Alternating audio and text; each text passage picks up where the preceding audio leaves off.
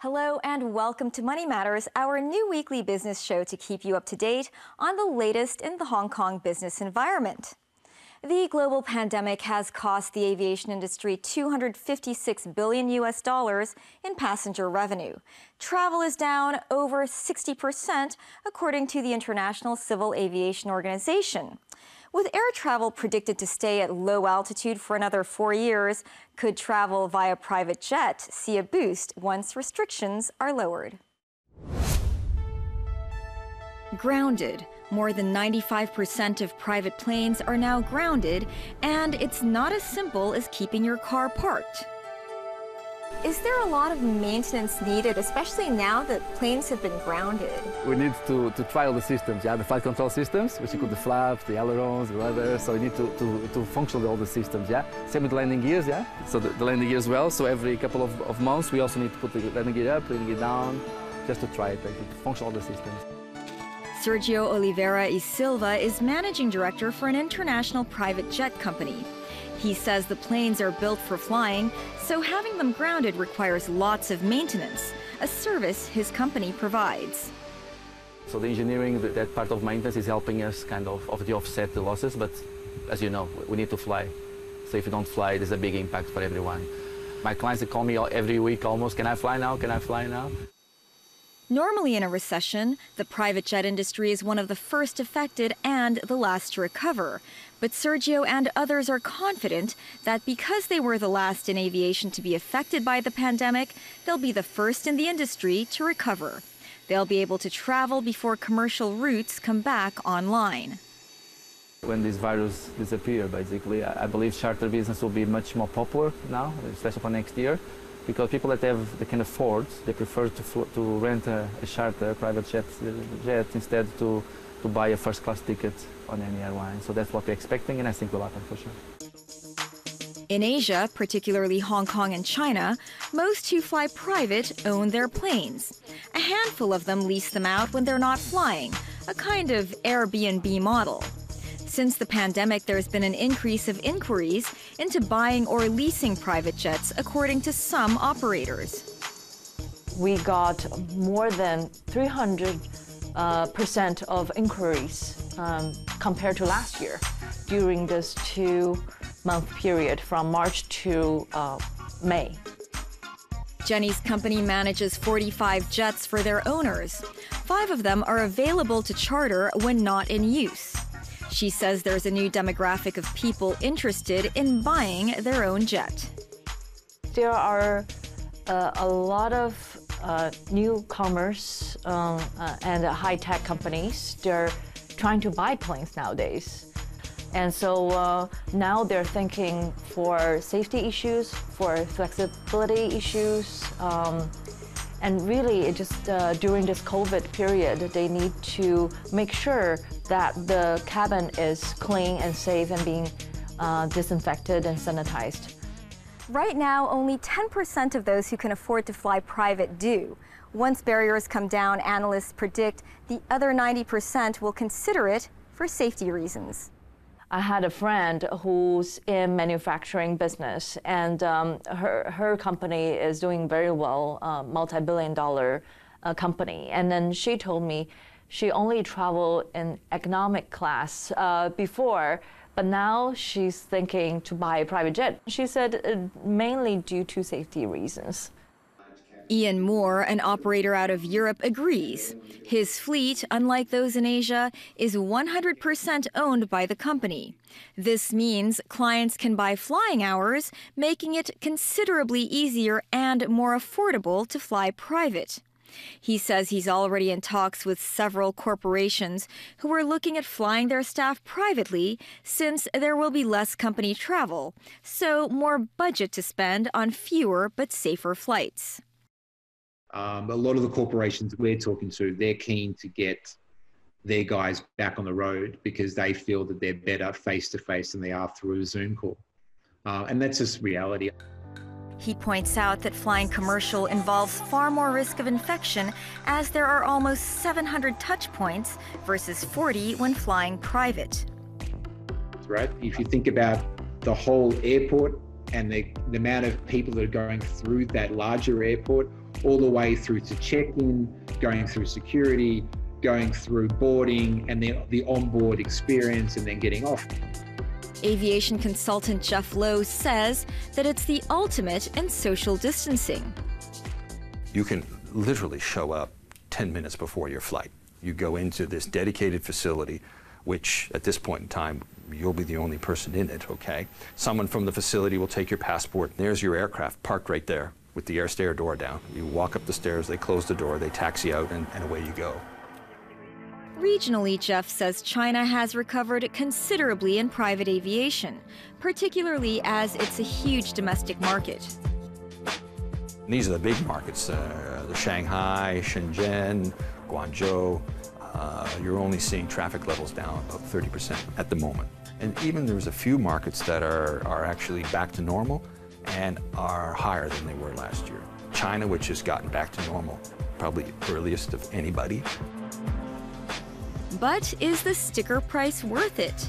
Based on a seat-to-seat comparison by Ian, he says a flight from Hong Kong to New York via one of his fleet is roughly 50% more expensive than a first-class ticket.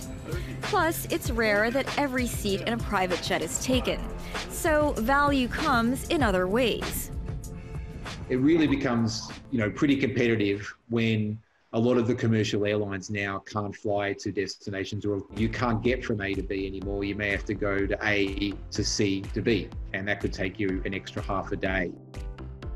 The operator-owned business model of Ian's company offers better deals for users, since clients can then buy a number of flying hours per year rather than having to buy their own jet or wait for an owner jet to become available. But those in the industry say that until international aviation restrictions between countries in the APAC region are either standardized or come down, this kind of flying won't be available here. The issue we have in Asia is all those third-party charges are extremely expensive out here. And not only extremely expensive, but depending on where you go, they vary greatly as well. So the problem in Asia is that you really have a hard time coming up with sort of one size that fits all. He sees potential for the inoculation passports of the 70s returning. These showed if a traveler had been vaccinated for certain diseases, so they would be allowed entry into certain countries. Just as the security increases from 9/11 became permanent, some of the COVID-19 measures could also stay. For now, flying private may remain out of reach for most people, but signs point to a growing trend of travel this way once virus-related restrictions come down.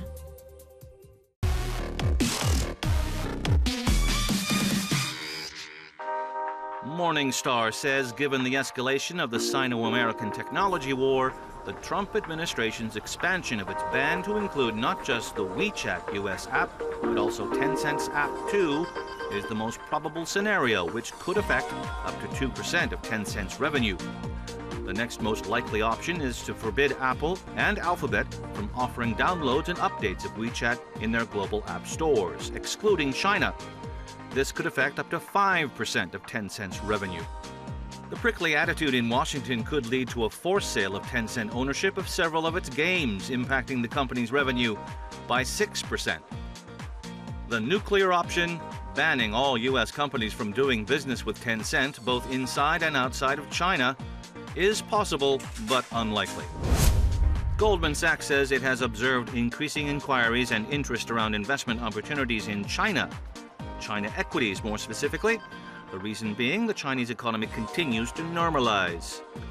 The risk outlook: lackluster domestic demand. Domestic containment and prevention measures for COVID-19 have been effective so far, but unlike a good old lockdown, officials can't seem to get people to part with their Save the Economy money, please. GS says add to healthcare holdings. Demand growth for testing kits and medical equipment, such as patient monitors and ventilators, was explosive and continues to surge. Pharmacy sales were also boosted by increased demand for personal protective equipment, health supplements, and prescription drugs. Reuters Breaking Views says China's tech-focused Star Exchange is in danger of losing its focus as older names eye its fundraising potential. Older names like carmaker Geely wants to raise $3 billion US. A surge of mature companies chasing stratospheric valuations on venues built for earlier stage firms is becoming a thing. Beijing wants to help smaller, cash-strapped, tech-ish companies raise equity. But obviously, Geely hopes to goose its valuations just like chipmaker SMIC did when it debuted at 109 times 2019 earnings. Alibaba-backed Ant Group is eyeing the same setup. Does Geely match the bleeding-edge profile of these tech titans? Sure, if you include satellite radio as standard. Up next, to look at the expat rental market in Hong Kong and how prices in upscale areas are coming down because of the slow economy.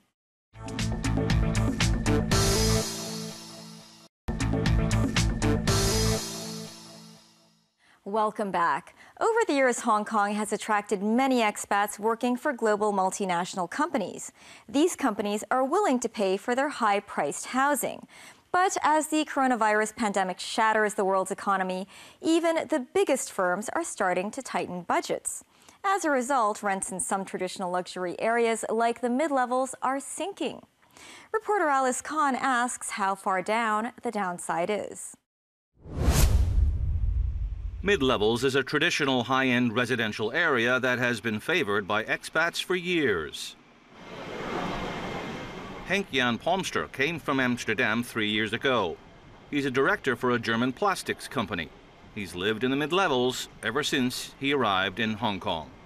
Henk pays a monthly rent of $32,000 for a flat on Robinson Road, which he thinks is too much. He's on a flat hunt for a bargain in mid-levels. We are not a huge company, so we try to keep the cost reasonable.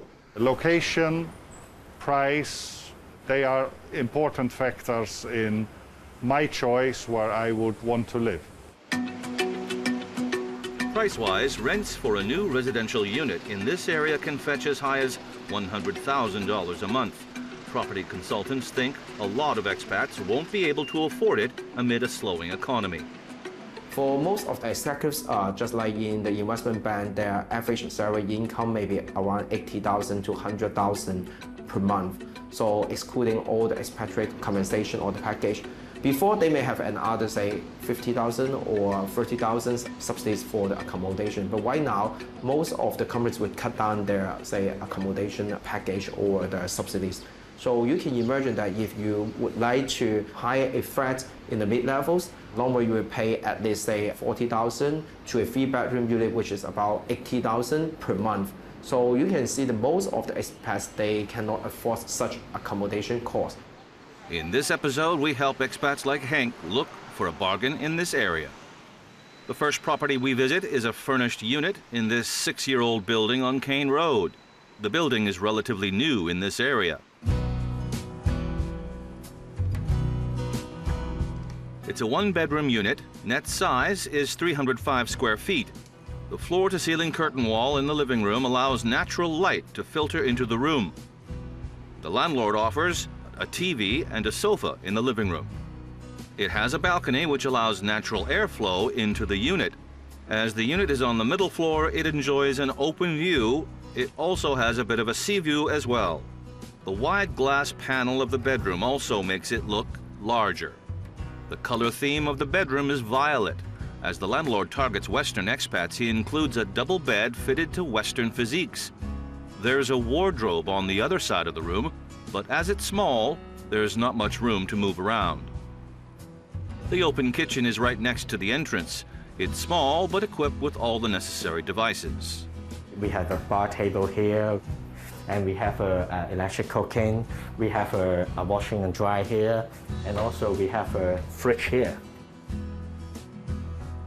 The landlord also renovated the bathroom. The drawbacks of this unit is insufficient storage room. It's only fit for one person, not for a family. The landlord was asking $30,000 a month, but now it's down to $27,000. This apartment was empty about 2 months. Because the lockdown, the expats were less coming and working in Central and the environment right now. So most likely not much people were renting this 1-bedroom at the moment now. So like the landlord just drop in 10% off, see if they can rent it out the apartment quicker. The building also offers facilities for tenants. We have a reading room, a gym, a swimming pool, and we have a sky garden at the top floor. And compared with the old building, they don't have those things. That's why the rental actually is included, plus those facilities like gym things. So the tenant can use like if they want to use it, but not with the old building. That's why the rental between the old building and new building, they have a little gap for it.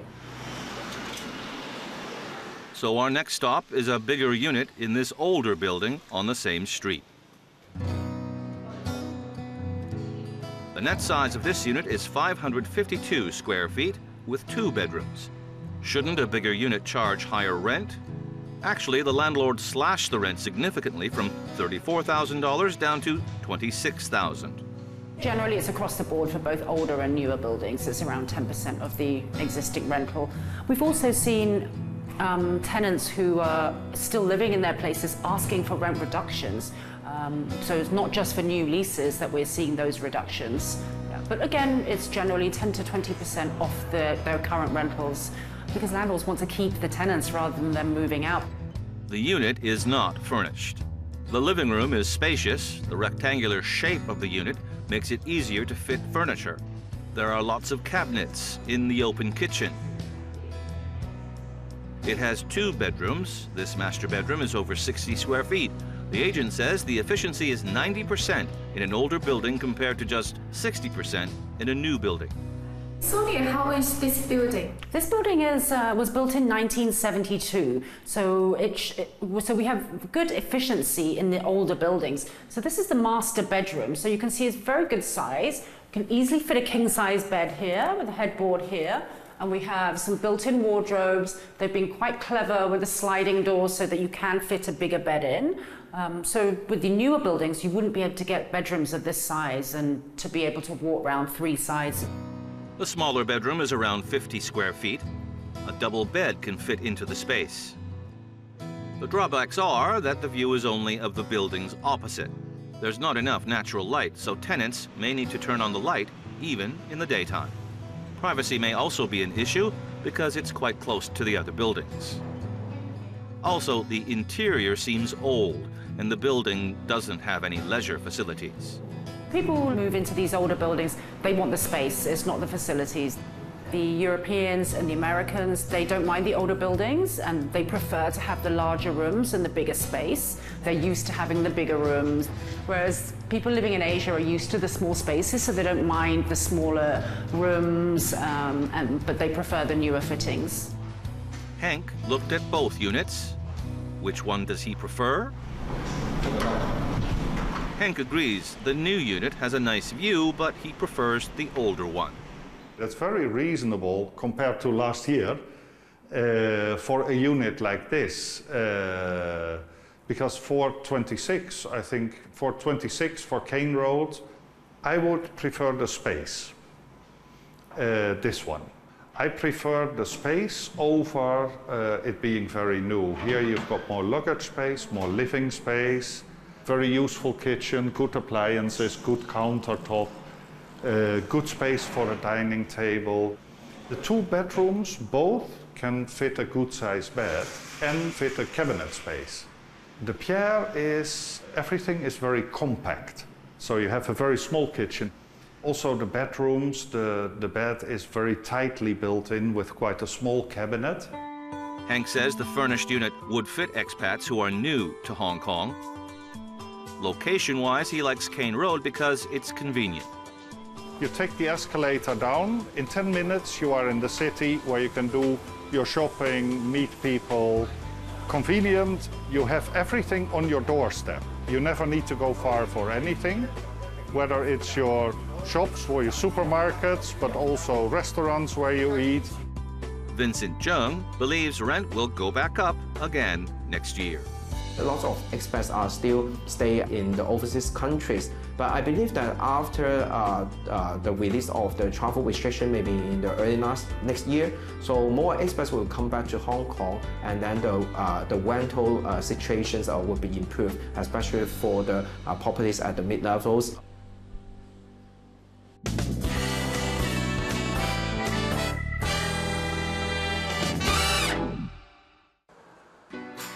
Floating Cinema has launched a brand new experience for moviegoers in London, aiming to help bring the city's film industry back to life. The Float-In Cinema cast off in early September, requiring the audience to be on boats. On Regent's Canal in central London, over 100 moviegoers float in, moor up, and watch the stars on Britain's biggest ever riverside screen, listening through noise-cancelling headphones. Anyone suffering from seasickness is taken to the dock. In line with government guidance, groups of up to 6 people from different households can take part.